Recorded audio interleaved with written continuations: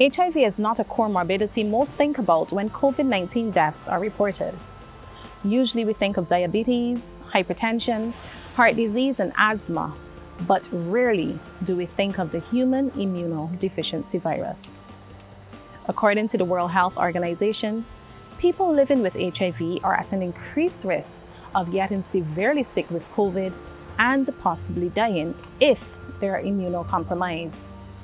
Yet, meet a Barbadian woman living with HIV who contracted COVID-19 and lives to tell her tale, as well as her daily struggles to protect herself from reinfection. We're not using her real name, her image will be hidden, and her voice has been altered to protect her identity. This is her COVID story.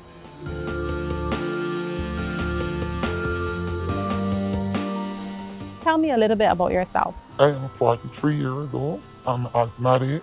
I had heart surgery. I had a stroke. Yes, I had a surgery already. And also, I'm living with HIV. This is 7 years now I living with HIV. And I had a boyfriend for 20 years of my life.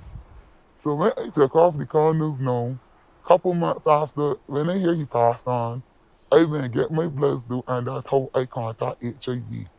I never knew he had HIV, he never told me. So just to clarify, when he died, you weren't together? No, please, no, please. So how do you manage that particular condition on a day-to-day basis? Every morning, when I arise, I say, Lord, I thank you, and my life is in your hands, and I gotta take these medications to help me to live. I gotta take aspirins every morning, Divan 320 milligrams.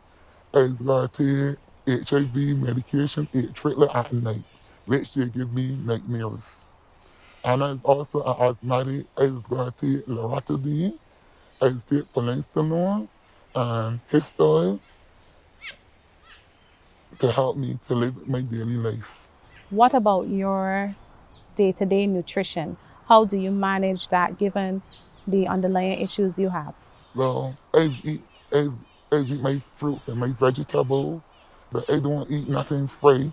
I gotta use bait or boil. All right, so let's jump into the meat of the matter, if I can describe it as that. When you first heard about this illness called COVID-19 back in 2020 when it came to Barbados, obviously it was around a little before, what were your initial thoughts about it?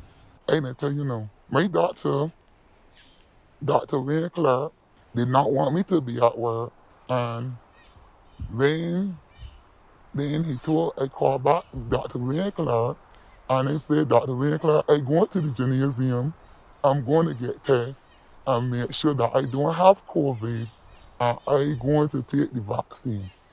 I said, Dr. Wayne Clark, I could get the vaccine with my HIV and my medical conditions. He told me yes. And when the frontline nurses was going, I didn't have no appointment. I went to 6 Rose Clinic and I get my first vaccine. And then I went back and I get my second vaccine. So you made a decision in February 2021 to get vaccinated. Yes, please. Back then it was AstraZeneca that was being offered. Yes, please. Okay. Why would you want to be vaccinated? Because I want to live my life. I turn and I say, for all the times that I went through so much in my medical life. Back then, I had heart surgery. Back then, I had strokes. Back then, I had a bad asthma attack, which I was in hospital on Ward B8, and I spent 3 months in hospital. And I said, you see me, if the Lord could bring me from 1995 to 2000 and 2001, he could bring me more. So you received both doses of the AstraZeneca vaccine. How did you feel after taking them? When I took the first vaccine, well, I had a low fever, but it went down, and I said, Lord, don't let me get sick with it. And my heart was in fear. So I turned and I said, well, I had a little chosen thing, and it went there. And when you had the second dose, what happened? The second dose, it haven't done me anything. So this is months since you've been vaccinated, but late August, September, you tested positive for COVID-19. Yes, please. Tell me about that. I have a son. He is 23 years old. Don't listen to me. On the block smoking his weed and everything, wrong friends. And how do I know the Barbados Defense Force? He was on the phone and he started getting on a certain way, telling people when they can't come for me and get on very rude to the people. So he took away the phone and I asked who was speaking on the phone. So they tell me them from the Barbados Defense Force they come in for my son because that he got to go and get tests. So I told them okay they could come. So when they came for him now, the next day he called me and told me he positive. And the COVID-19 unit people called me and told me that I have to go to the gymnasium to get tested because he tests positive. When I went and I find out that I had COVID, I was in shock. I was such in a shock. I turned and I said, oh Lord, I went through so much, God. This is my time, I don't want to die. But if it's my time, Lord, I pray and I say, Lord, forgive me. And I beg the Lord, I say, Lord, don't let me be sick. And I keep on praying and I keep on praying. No time I got to go on the ventilators. But thank God that I didn't have to go up on the ventilators. Thank you, God. So given your underlying conditions, could you describe the severity of the illness you experienced when you were COVID-19 positive? I had a bad cold, my nose was running, and also my asthma I was wheezing as well. My lungs was hurting me. Sometimes I could breathe, and sometimes I could not because I telling y'all when you got COVID is filled with your lungs. And when that COVID lock off your lungs, that's the end of you. And I pray every day I use the inhalers. Lord, let me breathe. I don't want to get in the other isolation because if I go, I will go away a face mask, on oxygen. Every morning, Dr. Ford and his team, they still got to give me COVID tests every morning. Every morning they look to check the spots in my nose. 3 mornings, and then I had to go downstairs other 3 mornings to make sure I'm okay. And they give me, because I had a barcode too as well, they give me cinema ammonia. They give me my asthma inhalers. I actually had to use my asthma inhalers every 2 hours and extend it more. I had to use the Semacot and the Ventolin, and they give me vitamins. I had to use B12. I had to use SS tonic because my immune system went down. I was weak. So they built me up because it was making me weak. You were in isolation at Harrison Point. Now, primary isolation is for those people who are completely critical, who are really battling for their life. But that didn't appear to be the case with you. Where exactly in those isolation categories you stayed? I stayed in secondary isolation, please. Okay, and where was your son?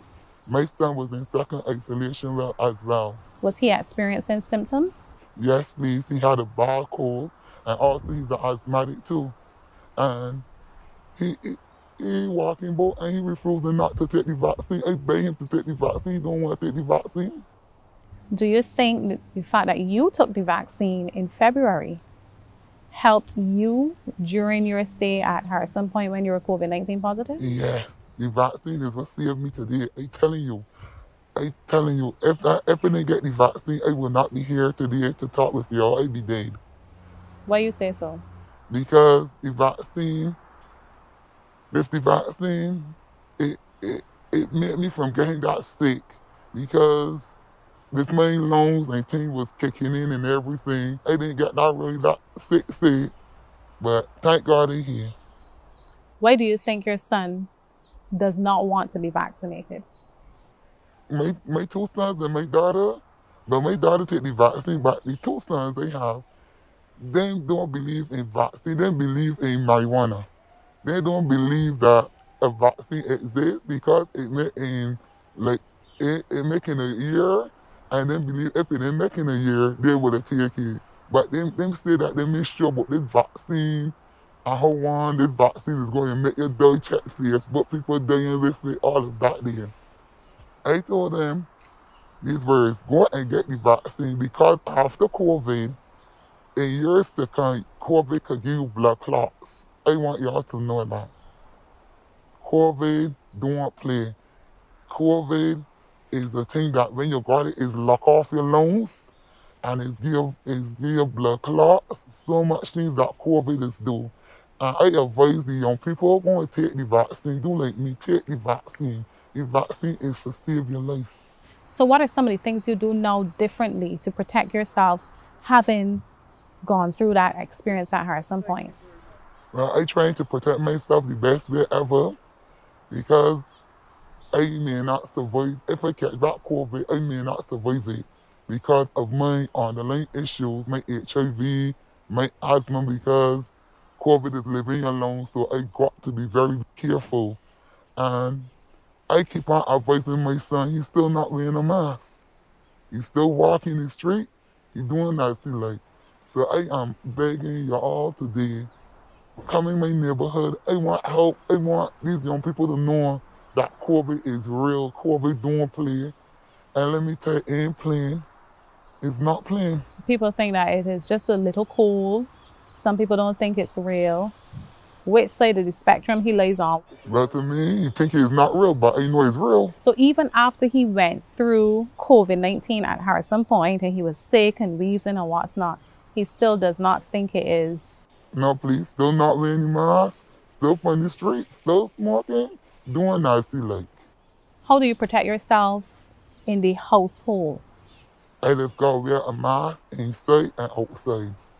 Every time I go in, I sanitize my hand at the door.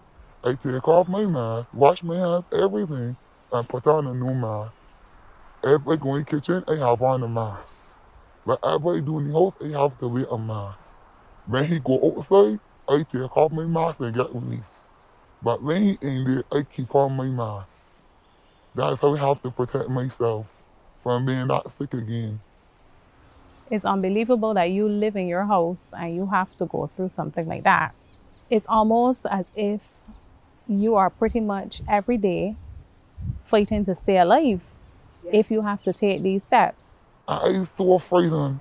I ain't telling lies. I am so afraid that I know I'm going to catch that COVID again. If I repeat COVID, I'm going to die because that was the first time, but this time, the second time, I'm not going to survive it.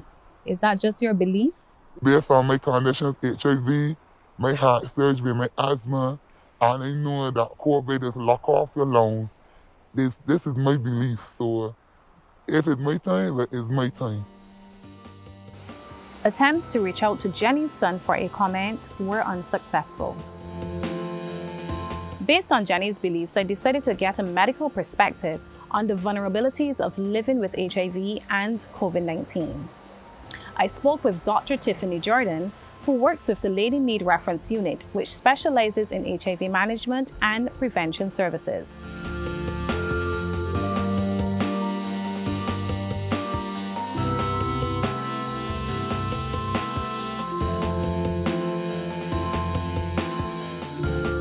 Hi, Dr. Jordan. Hi, Shanko.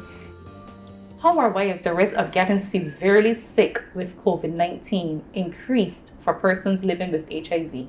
The risk of getting severely ill is high in some patients living with HIV, but not all. Many persons living with HIV are living longer because of treatment. Many patients are reaching age 50 and over, and the chronic diseases currently being experienced in Barbados affect our patients as well. So persons living with HIV can be at higher risk for getting COVID-19 infection if they are the profile of patient who has other comorbid conditions such as asthma, chronic obstructive pulmonary disease, diabetes, and high blood pressure, and other similar non-communicable diseases. Patients may also be at risk if they are immunocompromised, which means that their immune systems have been weakened by the HIV infection, and they may not have a normal or efficient enough response against the COVID-19 infection. So these types of patients with HIV would be at higher risk of severe illness, of hospitalization, and of death. Other patients who take medication consistently and who do not have comorbid conditions would be at much lower risk, similar to the general population. So what steps should a person who is living with HIV take to protect themselves from COVID-19? Well, they should follow the general protocols that have been stipulated by the government and the Ministry of Health.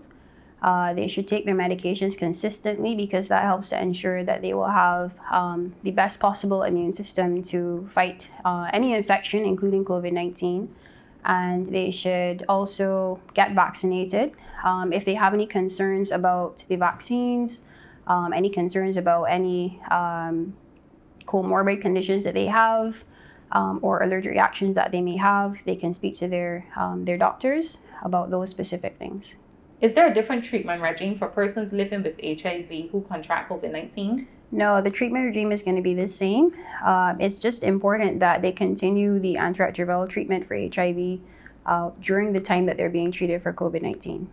One of the most important things that we do is to ensure that patients still have access to the antiretroviral therapy, because it would be very important should they become infected.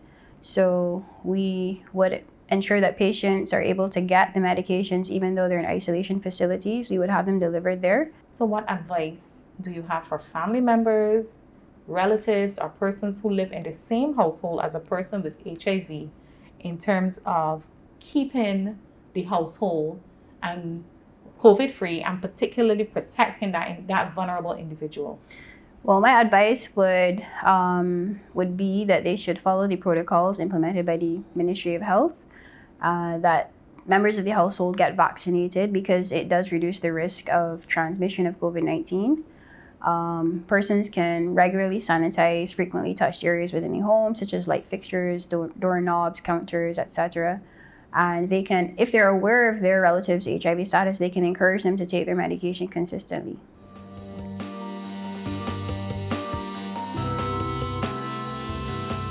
In your experience, has the stigma and discrimination been similar between HIV and COVID-19 for you? In Harrison Point, they treat me very well. Yes, we use the same bathroom. They was respectable to me. I had no problems there. The only problems I have is at work. Then you're at work and people discriminate against me. And you know, the other humans as well too. But you know, it is what it is. I lose a lot of my friends due to the fact they have HIV. What is the fear of your co-workers? Well, the fear of my co-workers, I want them to know I still love them. But then, boy, I got HIV. They don't like to work with me. I can't use the same bathroom as them. I have a bathroom on my own. Yes, the boss get me a bathroom for myself. Because they don't, and even he will tell you he went and he bought a fridge and a microwave and other things they put in to make me happy. But on the other side, I ain't happy. I want to be home and rest myself. I had my times of rejections and I can't bear it no more. Can you explain to people how HIV is passed from human to human? Because it seems a little strange to me that you need to have your own bathroom, your own microwave. And I mean, this illness has been around for so long. I would think that most persons would understand how HIV is passed.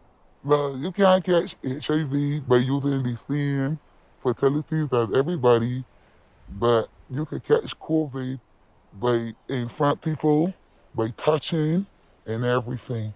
If somebody sneezes, you can catch it. To me, all two is the same, but COVID is more deadly than HIV. You can live long with HIV, but you cannot live with COVID. Once more, we sought Dr. Jordan's input, this time on how HIV is transmitted. Okay, in our region of the world, HIV is considered to be a sexually transmitted infection. In 80% of cases, it's sexually acquired. However, you can also have transmission via mother to child. So when a pregnant mother living with HIV who is not on treatment either is carrying her baby or delivers her baby, transmission can occur through that route, and also via breastfeeding. You can also have transmission through the use of injection drug needles, such as with heroin addicts. That's not very common in our setting, however. And you can also have transmission through blood transfusions, but again, that's very, very rare in our setting because the blood, blood products are tested in Barbados, so it's something that we don't see here.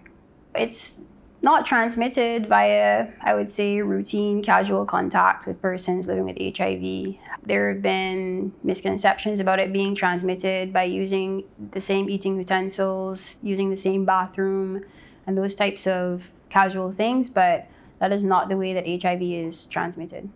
Dr. Jordan, I want to thank you for taking the time to explain to us why persons living with HIV should take the extra steps to protect themselves from COVID-19. Okay, thank you. It was a pleasure.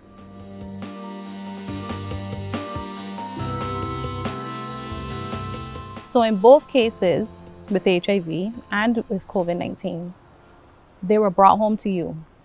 How do you feel about that? I feel disappointed about it because I telling you, y'all know, I lose all of my friends. I thought I had friends and my children. Only one body will really do anything for the mom is the daughter, but not the two sons, not them. Them don't listen. And really and truly, I want somewhere to go from them because on this COVID and here wearing a mask, and I'm going to pick it back up again. I don't think I want to be around them no more. So what would you like? What type of help or assistance do you believe you need? I believe that I want a little room to go, a little way to live. I want to live right because it ain't easy dealing with it. Ain't easy dealing with people on drugs. Ain't easy them confusing your brain and then you're going to be stressing every day with them putting a mask. You know, bring it back home for me, and you know, the kind of attitudes I get in attitudes I want right now. What advice do you have for others? I telling y'all, the people out there not telling y'all that they're living with HIV, and they telling y'all young girls out there keep on y'all condoms. Don't take them off, and if you find a right partner, go and get tested and live the right life here. Young girls, be safe and be careful. I want these young people to know that this block life is not for them. Forget the people on the blocks. The people on the blocks is sending all the wrong message. Wear your mask, sanitize, protect your families. Please, I beg you, wanna make the drug men on the blocks. Grandmothers, mothers, tell your children wear masks. It will save your lives. I want to see this COVID go away. I want to see young people got work. I want to see, I want to see nice things going on before I leave this earth. Because in this life, we only got one life, and when we pass through it, we don't know where we're going. I want to thank you for sharing your intimate moments that you experienced with both HIV and COVID-19 with us. That was definitely a very brave thing for you to do. And I really hope that your family will take the necessary steps to protect themselves and to protect you. Thank you very much. And you stay safe and you be careful. Thank you. I will certainly try.